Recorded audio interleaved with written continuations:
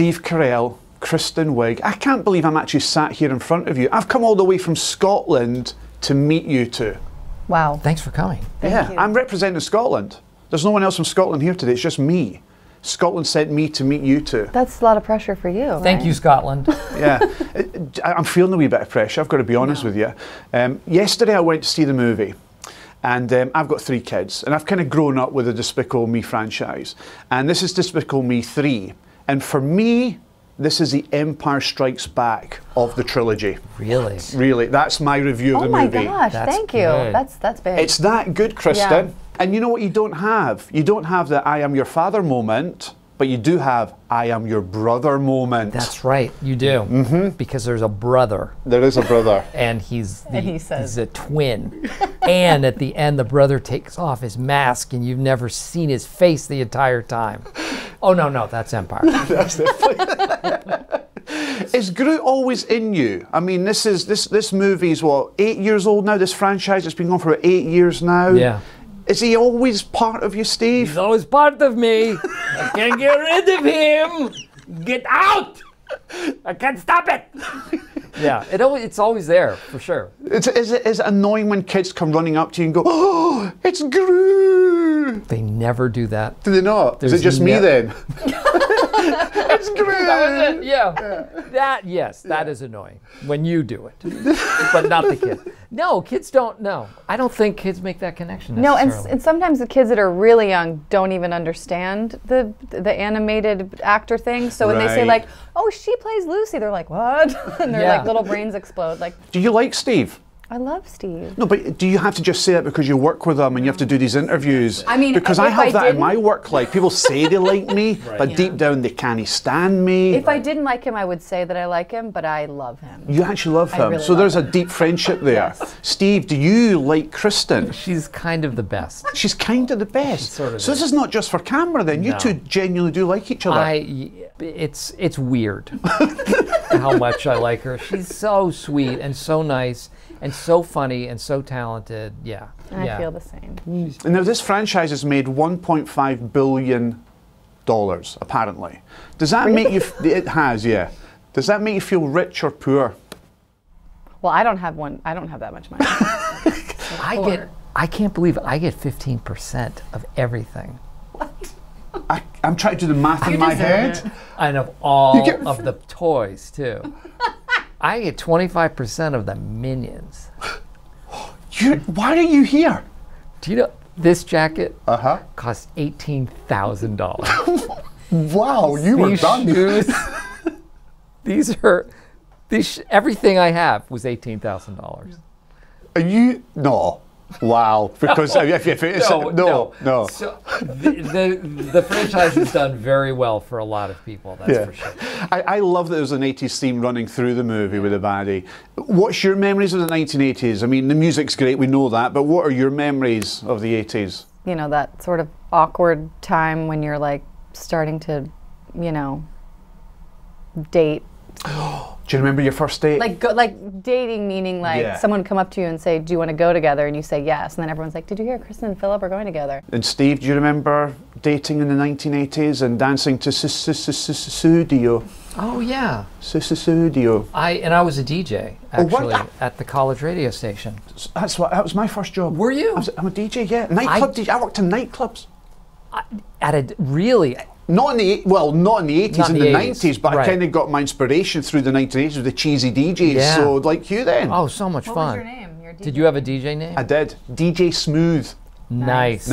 Yeah. But hey, come on. What was your DJ name? Sapphire Steve. DJ Sapphire Steve. Yeah. Wow.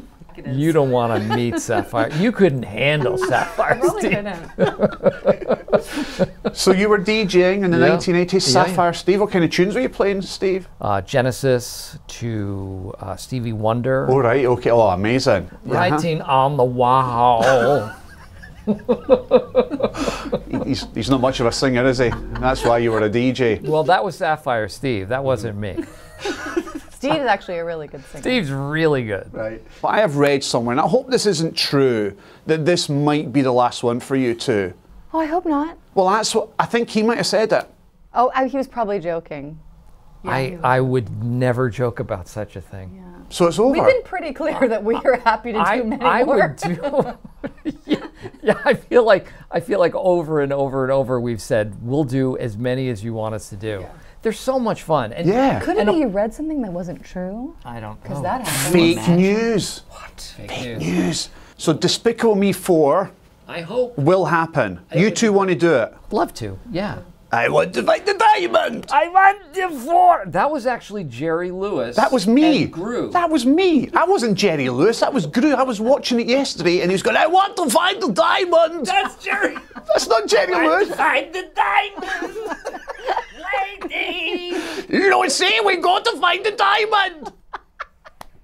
He's been practicing. That's He's good. been waiting to So if you get a sore throat, I could step in for Despicable Me 4. Can you do Drew? Can you do the brother? Because he kind of talks like this. He keep talking like this.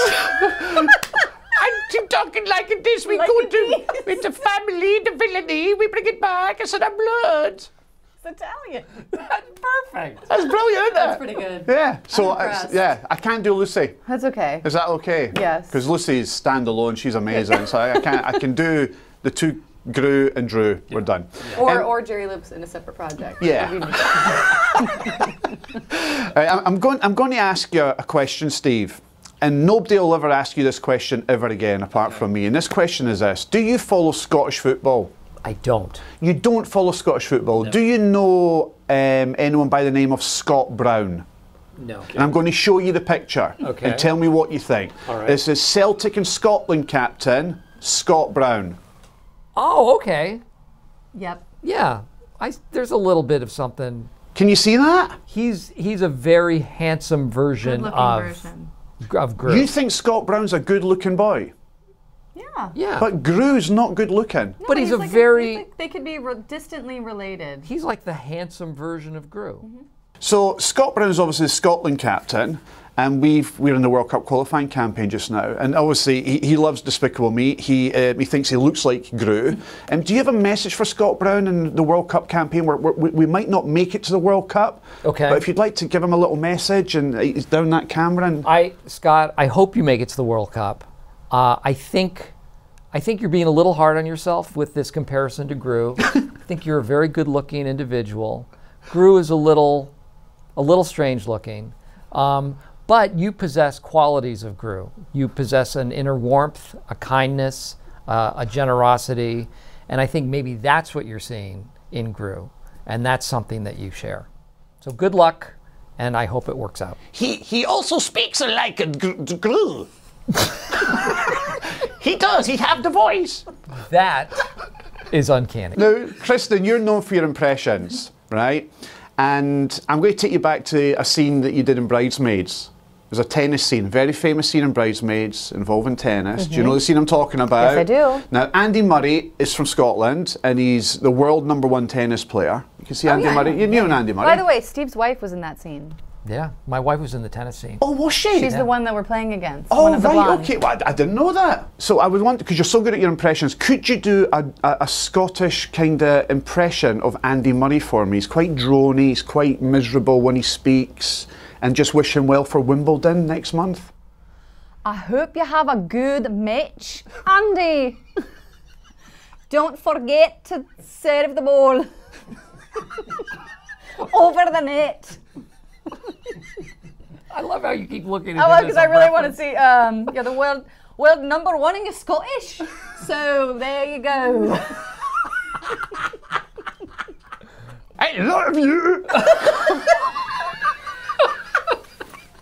I can't. That's perfect. I love you too. I love you. I love you. I love you. You're the most wonderful.